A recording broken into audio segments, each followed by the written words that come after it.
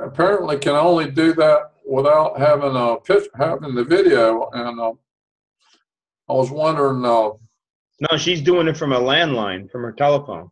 I didn't realize you could get on this thing on a landline. Oh yeah, yeah. She don't Oh, even. so that's the reason she doesn't have. I thought that she was having a problem getting getting an app or whatever for the video part.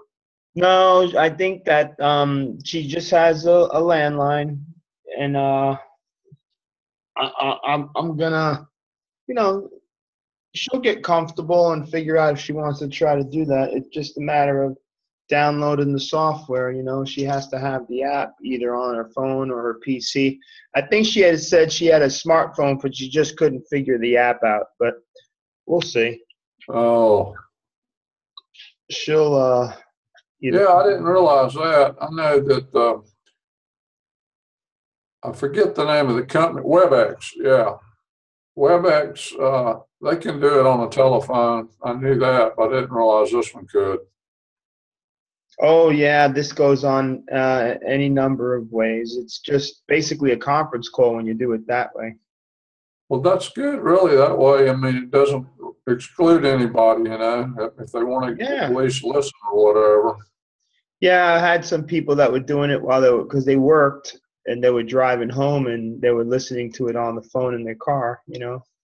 Just have it on the phone without having to look at it. You could just dial in. Yeah. But yeah, so we definitely have some controversies out there with some of these people that are upset about the election. Yeah, I stayed up till 1 o'clock in the morning, and I just thought, man, I'm too tired. I got to go to bed. So I went to sleep, and I think I read later that it was about two something or whatever when they finally made the decision. Yeah, but you know what? It was close. It was a repeat. It was a repeat of Bush and Gore without the Chads and without the court. Yeah, pretty close. I looked it up because I was curious. And the popular vote. The popular vote for Bush and Gore was 540 something thousand. The separation. And as of this evening, a few more will be added on either side, but as of this evening, it's about 200 and something, a little over 200,000 separation in this one, which makes it, at this point, closer than that one was back then.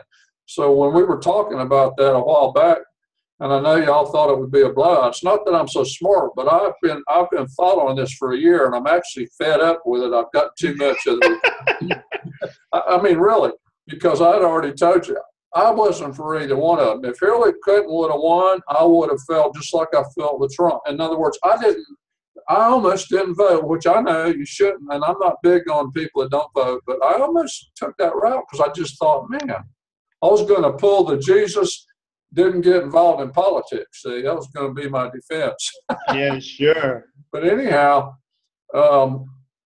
it's really our nation as far as all that stuff, political. And, the other thing, of course, I've mentioned before, politics is very much like religion.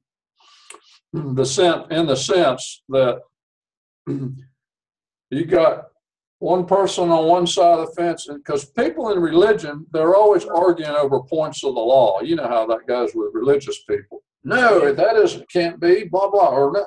Well, that's the way that's the way it's become. I shouldn't say it's always been. Our country has become that way. You got a certain group over here, and really, I don't like that. And I don't know if anybody likes it. Except, I don't know how to explain how I feel about it, but I don't have any doubt that God doesn't look at this stuff like we do. I have no doubt about that. I can't tell you that I know exactly how He looks at it. But I'm just saying that Jesus did not like religion, and that's why I compare politics to religion. That you got, and I'm not saying everybody that's voting is that way, but there's a core group that's narrow-minded on this side and narrow-minded on that side. So anyhow, I can get into all these discussions just like I'm sure you can. But it is closer than that one back then, and there was a lot of, they figured that was a great division back in 2000. Yeah. So I just see our country in such a, but we'll just have to see how it pans out. And I don't know. I'm getting older. How old are you, Kurt? 54. Well, 10 years difference. That's not a whole lot, but I'm 64. I just turned it this summer. Congratulations. Who knows? You never know how long you're going to live. So I don't know how much more of the political thing and how our country goes politically, how much more I'll see. I mean, I might see a lot more. There's no real prediction on when we're going to leave the earth, Yeah. I hope to see that there's somehow, I don't know, I don't really know. That's why I really look at that lady I mentioned that I knew that she didn't vote because she said Jesus didn't get involved in politics.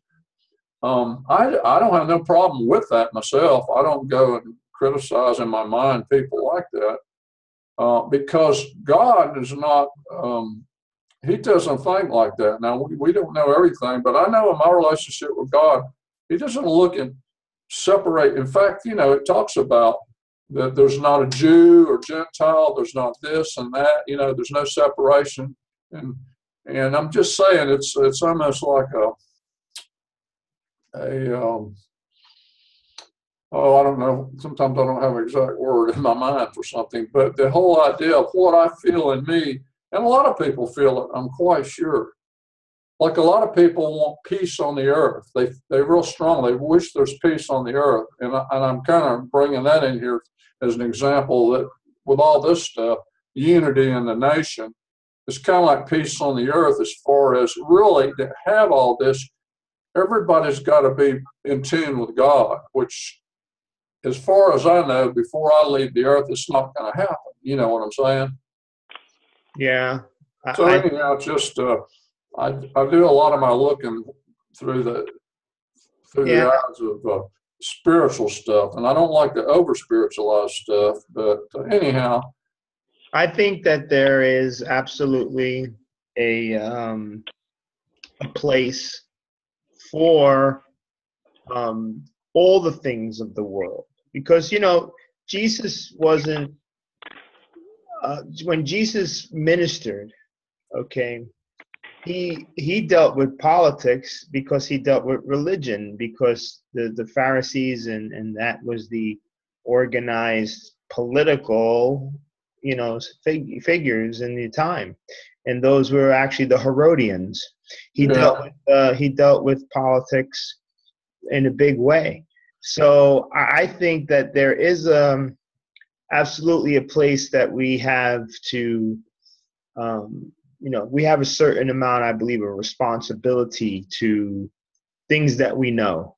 And I think that just the idea of apologetics, just the idea of us discipling and apostolizing, I think in and of itself is a movement to bring and save people to an awareness of God, which will lead them down a life which they will need guidance in how to deal with the world. And, Jesus gave us examples of how we are not of this world, but we are in this world. Right. And that was the idea that he had. And so there's a certain amount of responsibility that, we can't just, and even in Corinthians, it talks a lot about, look, you guys allowing people to carry on in the church in a way that's not really representative of godly ways. And, for this, I have a problem. Yeah. And there's certain disciplines. So just like there's disciplines that way, well, then, consequentially, there's disciplines the opposite way too. And so I think to educate people and disciple people and be an apostle in the world or disciple in the world has to include the things of how to deal with the things of the world. So I don't know that, we could go off on that, but I think Yeah. right now there's a lot of, there was always a lot of division here. Oh, yeah. It's not like it's all of a sudden since Trump was elected. It's just we're seeing a different color or a different view or a different level of it now. Yeah, well, no, that's what I'm saying. Back in 2000, it's just a repeat, except the Chads, as far as the division, except the Chads and the court. In other words, Yeah. the country's been that way for quite a number of years. So I wasn't saying that's why I was mentioning the year 2000. Right. Denise, hi. Hi, how are you? Blessed. Very good. Praise God, everyone. Praise God. Amen. We're going to go ahead and kick it off here. Just wanted to say hello. And Amen. we get carried on here sometimes a little too long talking, but it's 8 minutes after, so we're going to get started. Amen. I just had a thought on that. Love not the world, neither the things that are in the world. For he that loves the world, the love of the Father is not in him. Set your affections on things above and not on things of this earth. He said, come out up from among them and be ye separate. In Correct. the name of Jesus. Amen. Well, that's how our hearts need to be. And hallelujah. And at the same token, because we got to be rapture ready, and we got to be able to leave everything behind us. Everything on this earth, we got to be able to drop it off. Just drop it, and not be attached to anything. Like anything on this earth. Amen. Yeah. I believe it's like a soldier, like a combat veteran. Andrew, I took like a combat, like a GI, a general issue. We're here functioning, but we're soldiers for the army of the Lord, and at any moment we can be called, or be called out. You can hear that blast, raptured out, and if that's the case, whatever we're dealing with, whether it's a civilian life or a house, whatever that is, it's got to go. We're gone with that. It's all over. We leave, and I get that, but as we are the light of the world, as we are here as a witness, and as we are to occupy and influence, there's the standard that we use for our spirit and our mind of Christ, and for those things that we need to fundamentally have foundation for our thought process. I agree. It wholeheartedly needs to be that of spirit. But that, and Jesus makes these points real clear, like he did with Nicodemus. He said, that which is spirit, that which is flesh. And there is a carnal part. God so loved the world. He did love the world. So the idea of the world is we do love the world. And God is also, we understand that the world is the Lord's and the fullness thereof. And as we have all of these things to contend with, I think a lot of times we as Christians get caught up a little bit into a place where if, say for instance, we were living, and I heard a comment today on Facebook, and I might as well just take a minute to express this because I wasn't going to get into this, but might as well. If you're in China and you have an oppressed religious or spiritual even life, there's still huge revival going on in China. There's still a huge number of people being turned on to the Lord in all parts of the world. So it doesn't prevent it.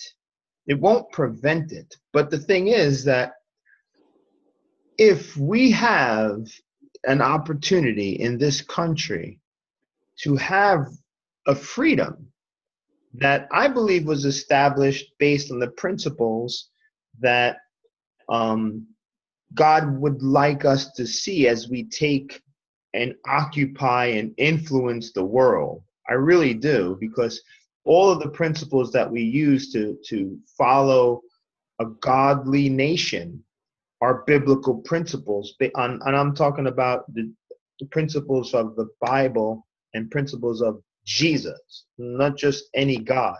I'm talking about the God of Jesus, Abraham, Isaac, Jacob, that God. So if that's the case, and we have the opportunity to vote for either or, and when I say either or, we don't have a perfect separation there. The line is very foggy. I'm not saying that Trump is Jesus. I'm not saying that Hillary was Jesus either, or Satan for that matter. Neither, either or. But it's our obligation to follow where we are with our brothers and sisters in Christ, a promotion or a standard that is set and established on the same principles of what we believe. I don't think we should be pushing a narrative that is against Christianity, against or for abortion, or for, different principles that are not biblically supported or founded, because that's not what the country was established on either.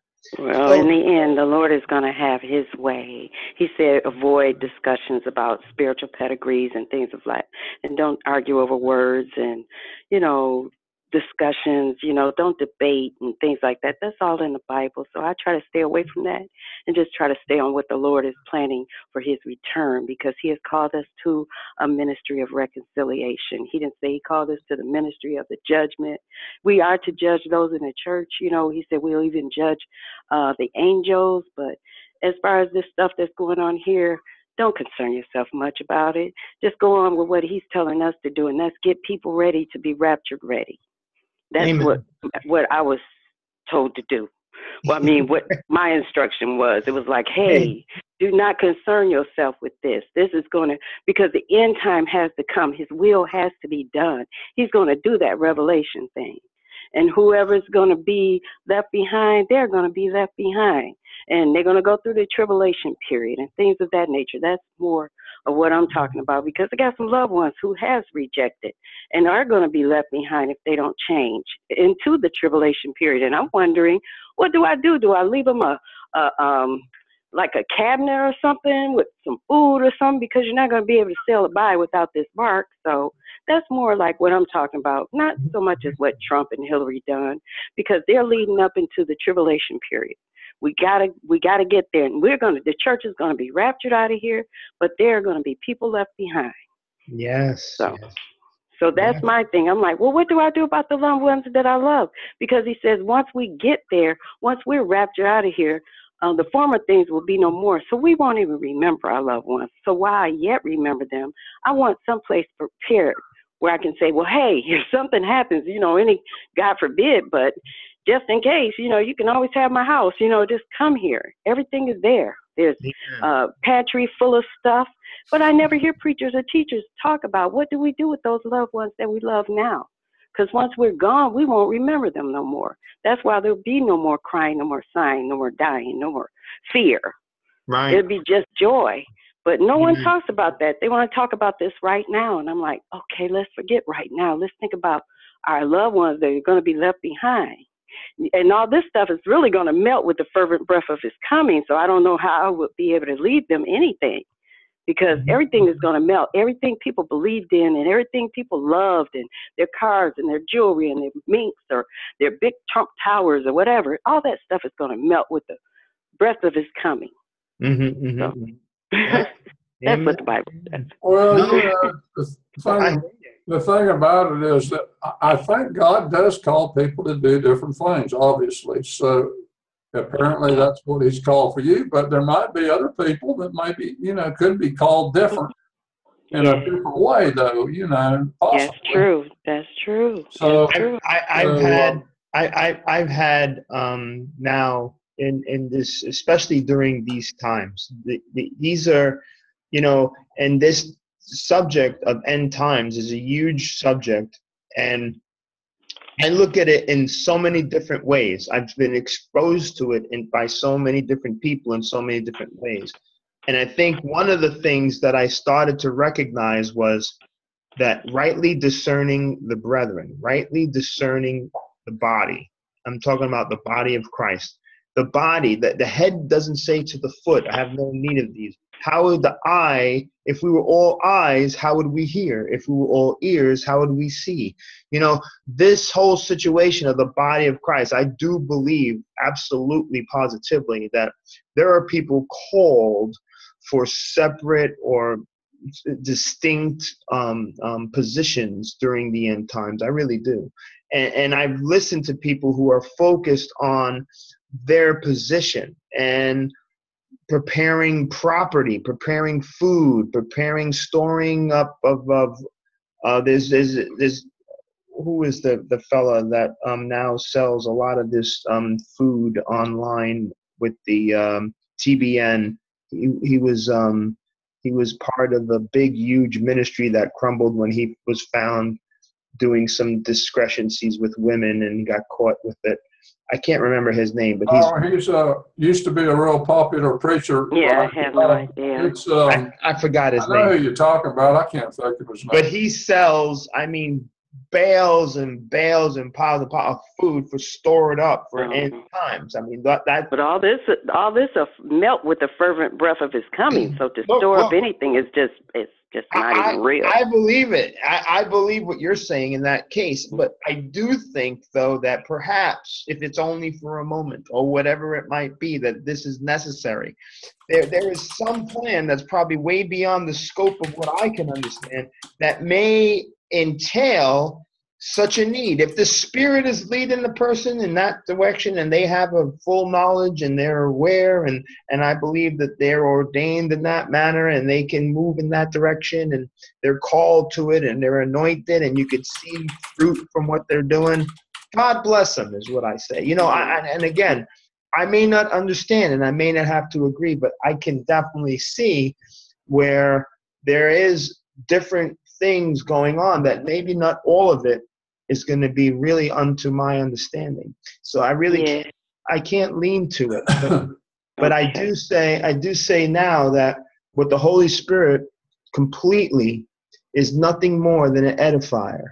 And I will say as we speak here, and I was going to open up in prayer so we can move on past this because this could be a long night. I just want to say that, you know, the Lord has put on my heart to just open up to all the children of the Lord. And as we look at them and as we find them, that there is a road, you know, there is a road that is wide and there's a road that is narrow and that we are guided and led and called and summoning and exempling and witnessing to those who would be in that wide road to come to this compressed, narrow understanding of where it is that Jesus would have you walk, where he would send you and straighten your path and bring you to this narrow road. It's the road that leads to the Father. The only way is through the Son. And we look at this and we find right now in our hearts that we'll hear a word of understanding and find that calling to which I know that God's led me to, and fulfill that role and be that what God would have you to be, the fullness of it, so that it glorifies him and leads the lost in a way where they can be saved. It would be God's will that none should perish, and we should see glory in the day to come as we prepare this bride for Christ, who is our Savior, who is bound coming from and back to us, that we can rejoice and understand that. And again, this is where my heart is, and it's for the people, and it's for discipling, and it's for discernment, that they may reach out and understand and grab a word from the Lord. And as we sit here tonight, we're going to hear a word understanding our spirit, our soul, and our body more closely and more intimately, so that we can get a revelation that we can share with someone else to help them to achieve eternal life. Hallelujah. And in Jesus' name we pray, amen. Hallelujah. Amen. I think it was Jimmy Swaggart. Jimmy Swaggart, that's who it is. You're right. All right, here we go. We're continuing with lesson number 18. My Lord, we're moving along. Applications of this teaching of spiritual body, that it's your spirit that gets saved, and that your spirit is completely changed according to 2 Corinthians. Can everyone hear that 5, okay? Verse 17. Yeah. One of the applications of that truth is that in the spirit realm, you have the mind of Christ. Now, the last couple of days I've been building up to this, and in 1 Corinthians chapter 2, verse 16, it says, "For who hath known the mind of the Lord, that we may instruct him? But we have the mind of Christ." Just by observation, you can tell that that's not talking about in your physical mind up here, because you can look at your last test. Every one of us is just aware that we forget names, we forget things.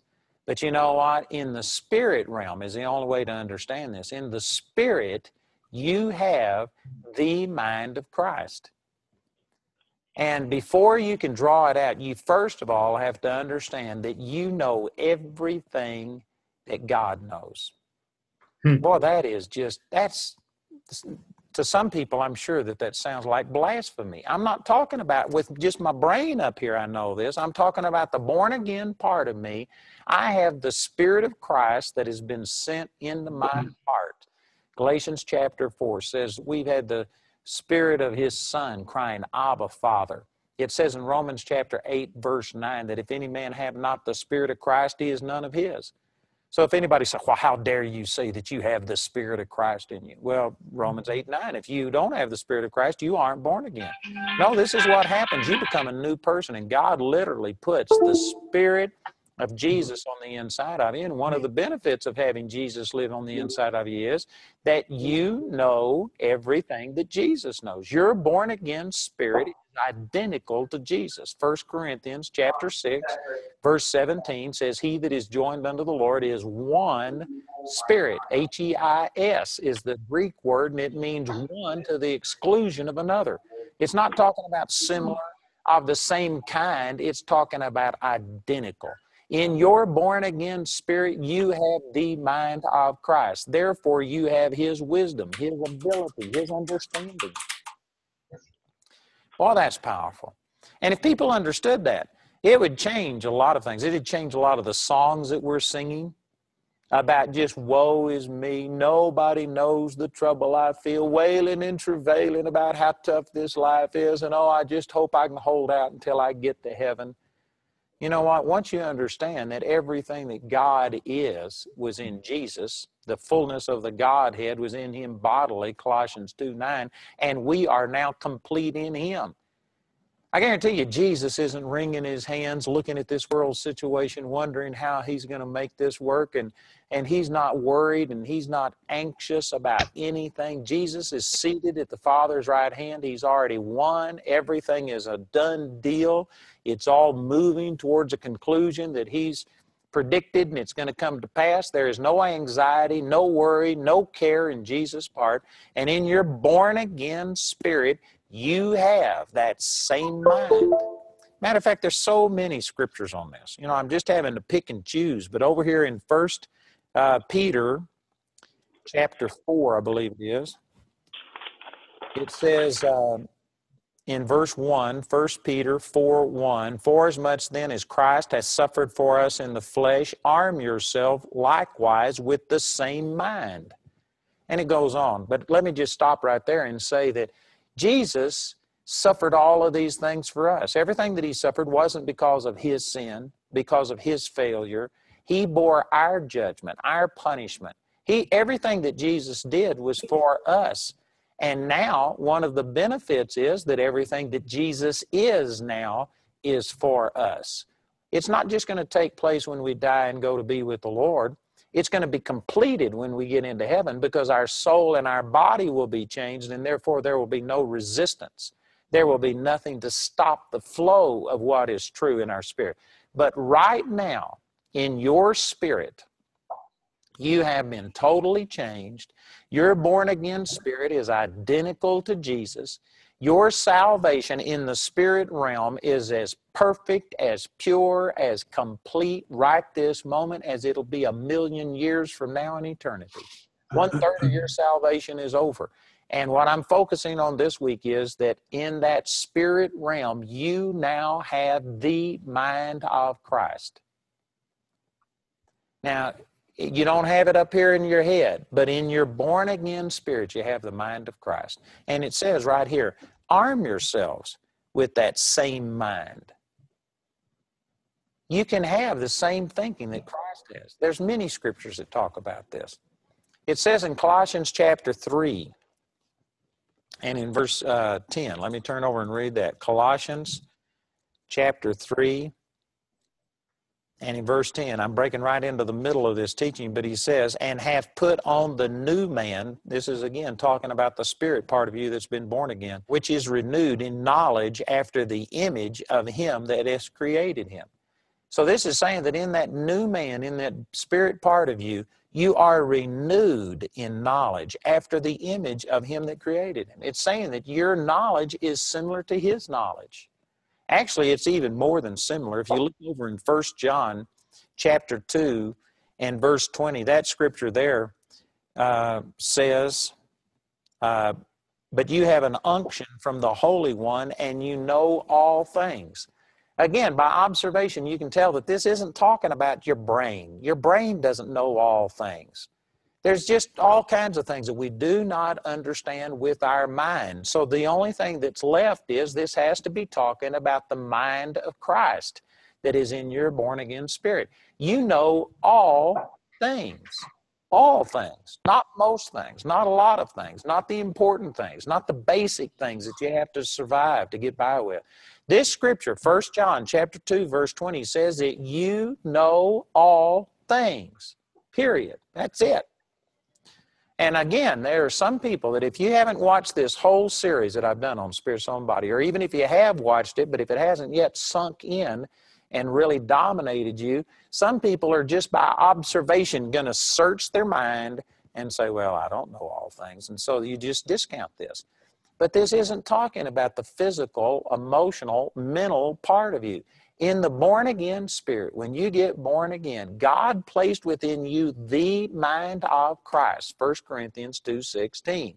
Colossians 3:10, you have been renewed in knowledge after the image of him that created you. And then 1 John 2:20 says you have an unction from the Holy One, and you know all things. I know that some of you say, but I just can't see it. I can't grasp it. How can I believe it? You just take what you see in the Word.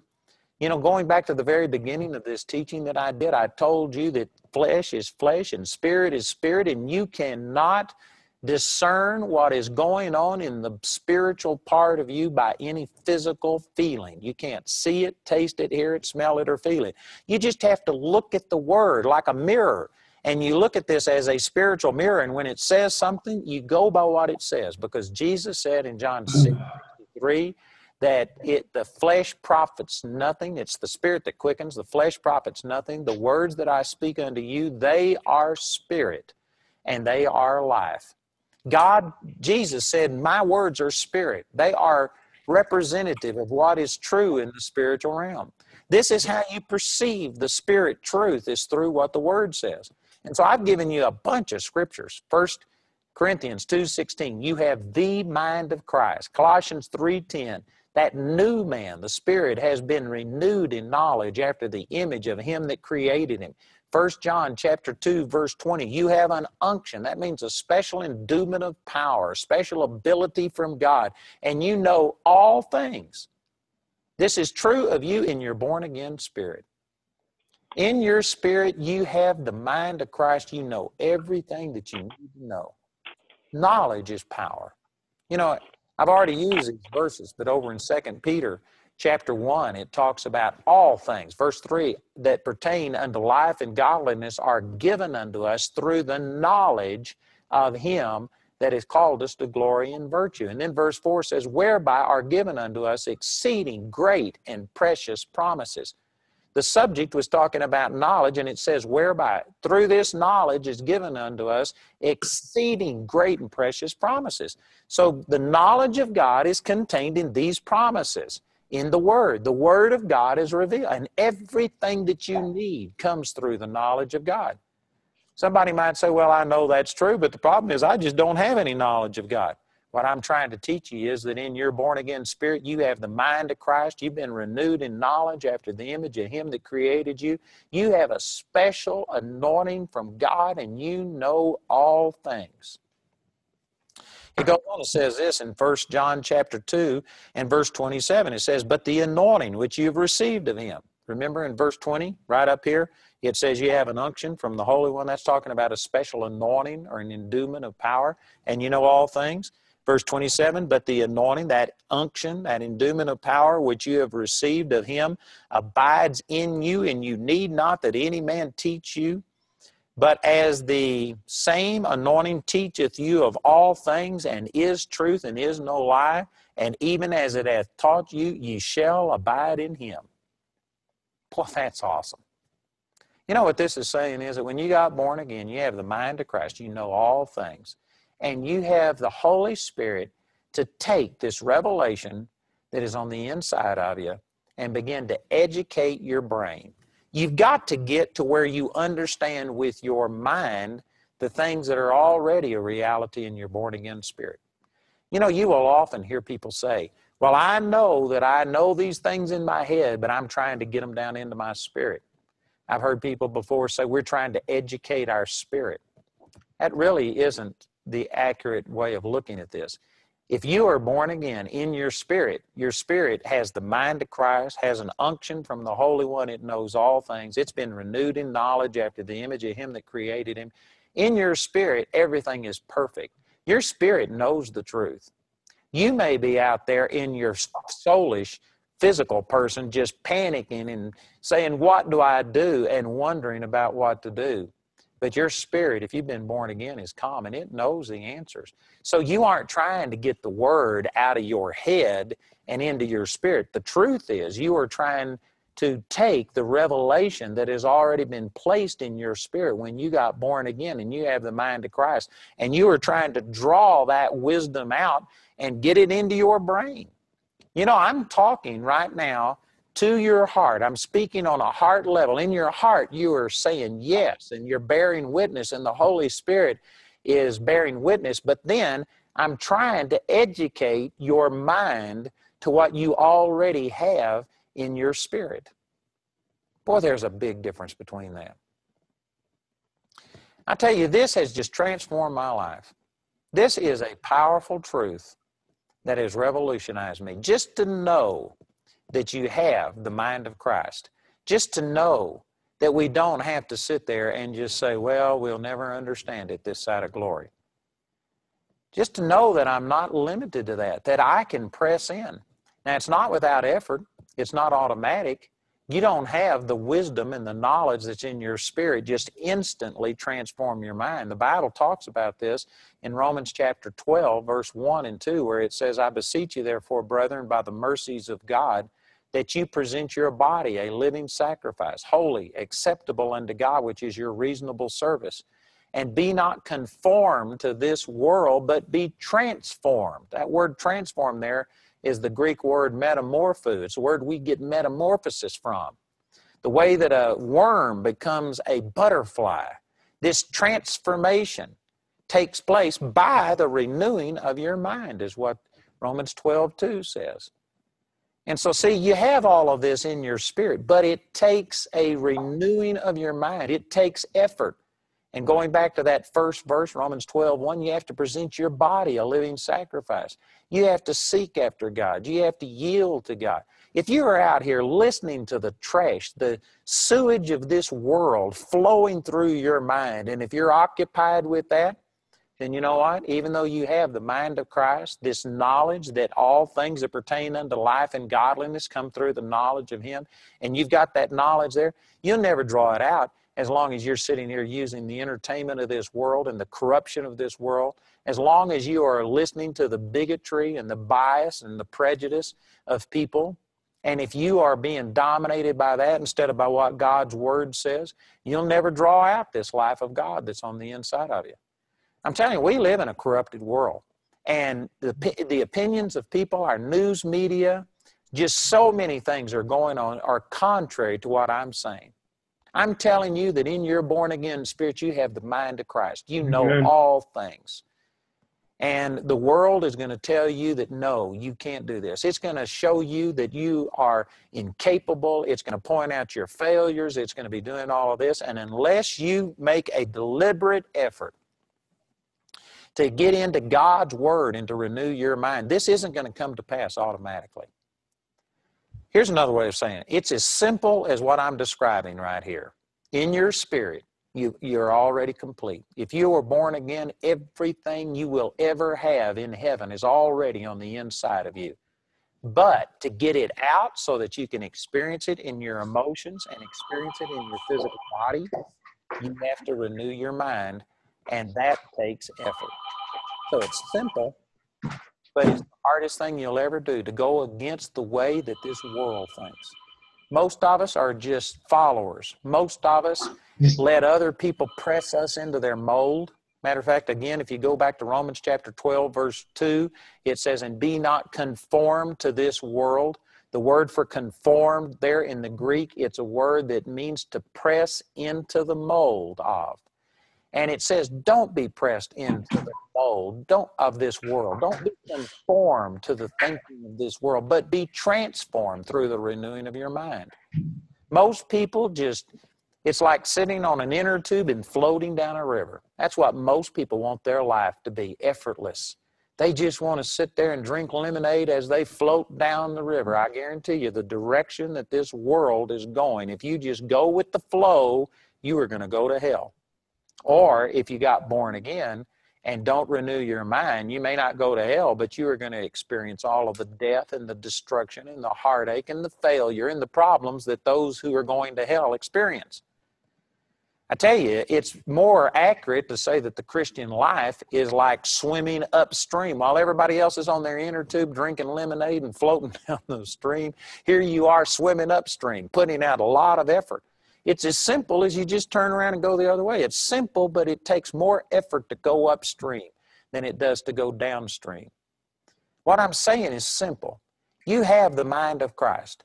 Everything that you need is on the inside of you, but it's going to take all of the effort that you've got to renew your mind.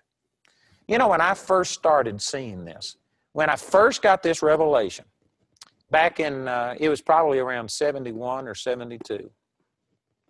Not long after that, Jamie and I got married on October the 27th, 1972.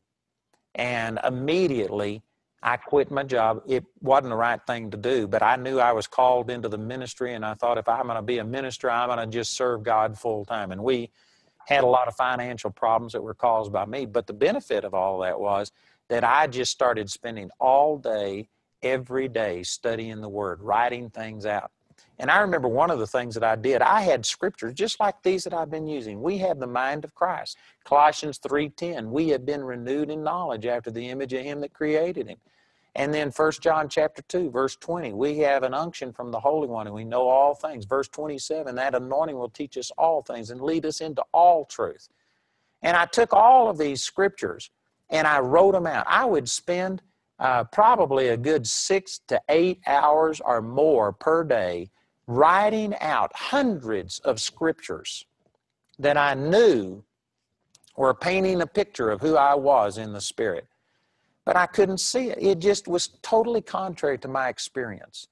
It wasn't what I had experienced, but it was what the Word said. And so to focus on it, I would just write them out longhand. This is before we had computers. And I'd just write them out. And then I'd go pray in tongues. I'd lock myself physically in a closet. Jamie and I were living in a one-bedroom apartment, and I would physically go into the closet, push the shoes out of the way, and get in there and close the door so that I could have a little privacy.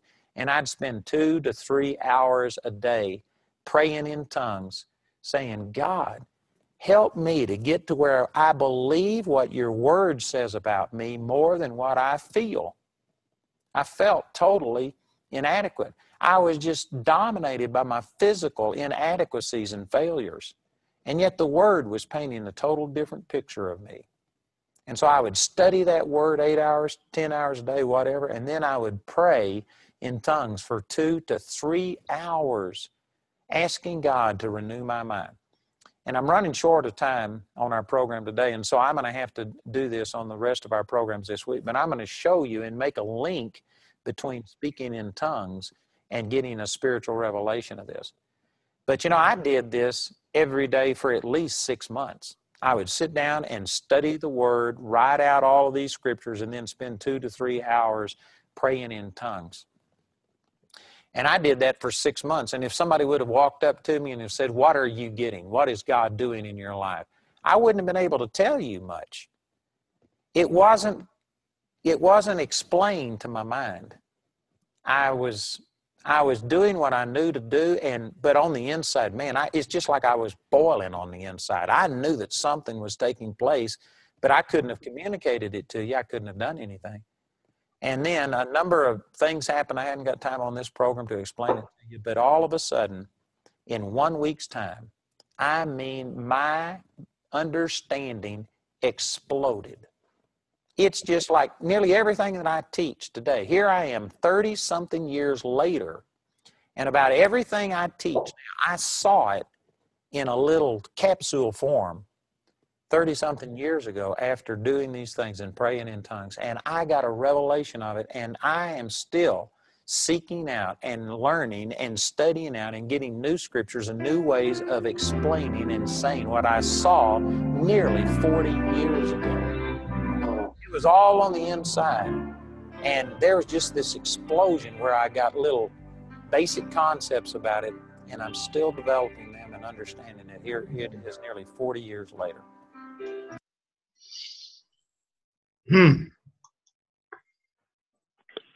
Did you get a little concept? Amen to that.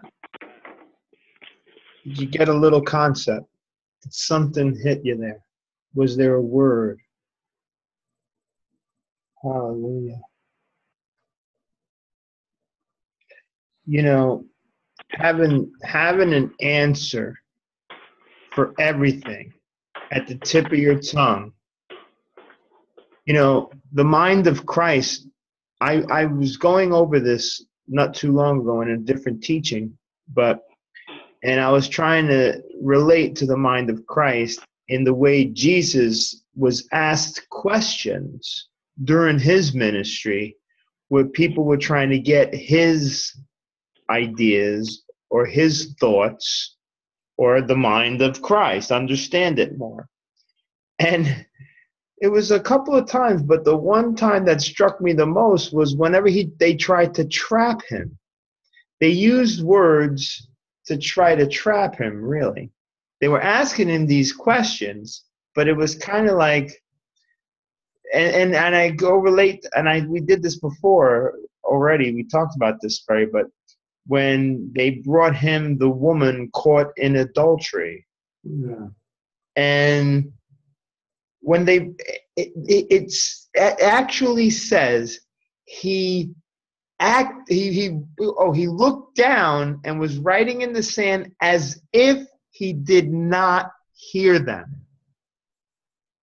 Now, you know, when you read Psalms, it says Shelah. You know, it gives you that whole thing of, is it Shelah the way it's pronounced? See, I think it's Selah, but pause. Shelah. Yeah, like pause or. Yeah, like a pause. And Selah. Selah, right? Selah, right? So to me, when he says we pause know, and think of that. yeah, when he says we know everything, it's just, if you know, before I open my mouth and after I open my mouth, I have to give a pause just to say, was that me or is that Jesus? Or that Holy Spirit? I want to make sure it's that Holy Spirit word, not my word. And I use that Selah as a pause. And I think that, you know, what's the scripture that says, be not quick to lay hand? The whole thing of answering quickly or being so cocky that you have an answer for everything. Be slow to speak, quick to hear. Amen. Slow to speak. So to me, I practice that because, in my day, back in my day of arrogancy of the utmost, I thought I had the answer for everything. And there wasn't a thing that you could run by me that I wouldn't have something to say in a heartbeat. I jump all over like a chicken on a June bug, as Andrew says.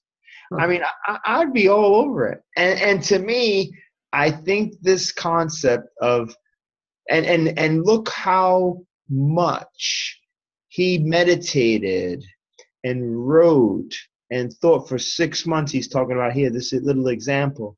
It says, it just goes to show you that, the renewing of the mind, and he says, is like swimming upstream. It's going to take everything you got.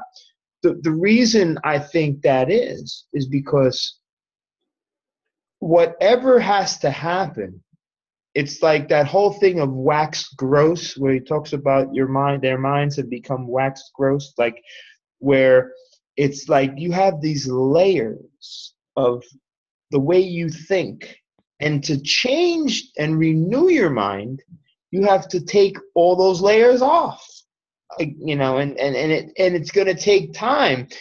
I mean, I just lost 60 pounds, and it took me a while because I didn't gain 60 pounds by just eating one meal.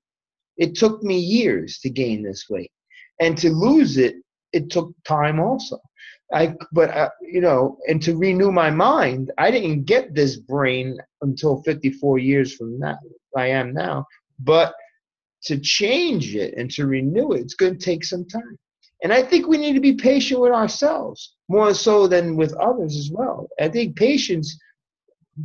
When patience has its perfect work, it's working not only towards others, but towards yourself. I think you need to allow that grace that you need. And as you humble yourself, you get that even more grace, And I really think that that's a process. So what he's saying here about getting and understanding that you have all knowledge, all understanding. You could get thrown back by that. If someone threw that at you and changed it from a word to like a weight, it'd be a couple of 1,000 pounds coming at you, because that's heavy. To think that you have all knowledge, all information, that's so if that's coming, if he's going to throw that at me, to prepare myself to receive, and to get myself to understand, and to be able to now walk in it, it's going to take some doing. And that's what I think he's talking about when he says these precepts and concepts, it took him hours, days, months, commitment, upstream back. It's going to take everything. Look, I'm, you know what it is? When you are willing and ready to receive with all of your heart and use all of your heart, I think that's a key to the most important requirement. Even being discipled, God says to give this word to faithful men and women, because there's a lot that's invested and there's a lot that's going to be required. And to receive this word, I think it's highly important. They call these like treasures. This wisdom, this knowledge, this understanding. It's referred to as treasures. It's referred to as secrets that are being given. So as I take them and treat as such, and admonish them in my spirit, in my heart, in my mind, I become it. I really think the idea is to become it. Jesus talks about that he was or is the Word, but he also says he is love. And I think that we become this Word, we become this love, we become, it's a substitution of who we are and who he is. I get that substitute redeemer thing, but we actually, actually, if you go back to the garden, when God told Adam and Eve that, and told Adam specifically that he had to work work the land. That word work in the Hebrew means become. That's that word is become. So this labor that we enter into his rest, this work that it's a becoming thing. And as we absorb these principles and these ideas and everything we learn through what he's teaching us here, I think it just brings us closer to the Lord and becoming. And that mirror, when he says we look at it, that's the whole idea. We're becoming what God says we are. You know, we rightfully discern the word of truth because we studied to show ourself approved. To show ourself approved is to understand who we are, to know for ourselves who we are, and to get our identity as Jesus Christ. It's every good thing that I acknowledge that makes this whole thing effectual. It makes it communicate. And I believe that when we receive a message like this that's heavy, knowing every single thing there is to know, that's a heavy message. I mean, sometimes my humility in and of itself wants to never admit that. Because I would just say, I don't want to be responsible to have the right answer for everything. That's a lot of work. But the Spirit that knows all things that's in me, hallelujah, I receive it, and I'll walk in it, and I can know that power that comes from on high, that's endued with me, I can operate in, and I'm more than a conqueror. There's nothing can affect me. Praise God. I'm sorry I didn't mean to get on to preaching, but we only had a few minutes. Hallelujah.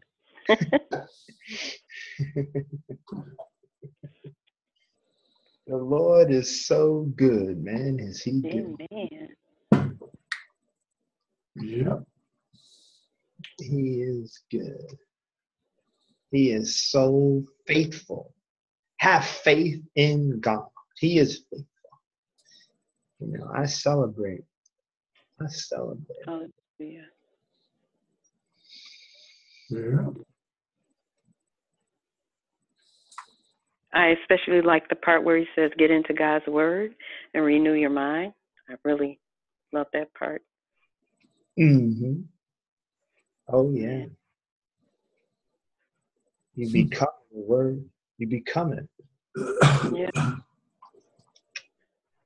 You become it. Jesus was the word made flesh. Amen. That's exactly right. Right. We're to be followers of him. Yeah. There's another teacher, and actually I'm going to use this to close with.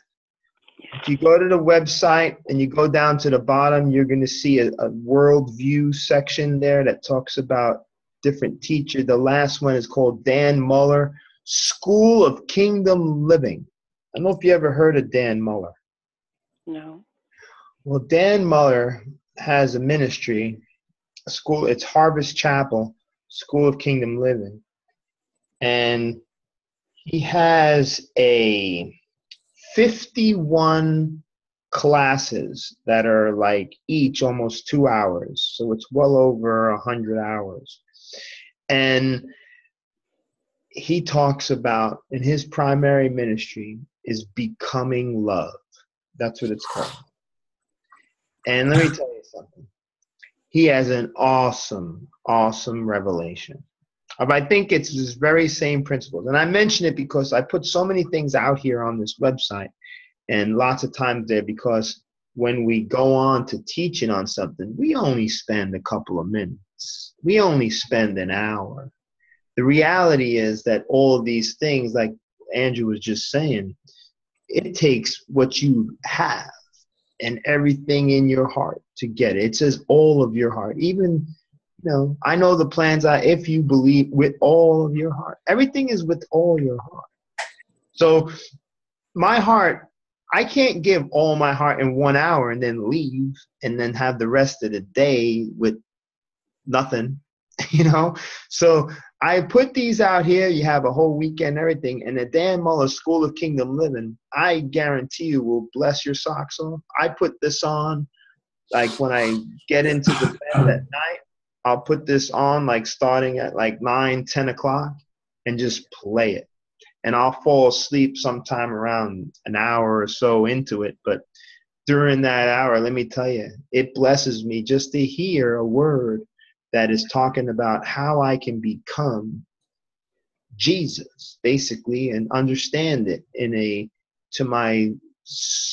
it really just speaks to my soul, in my mind. So as it renews that, it just connects with my spirit, because what he's speaking is of spiritual things. So, and he's right up there with Andrew. He's an awesome teacher.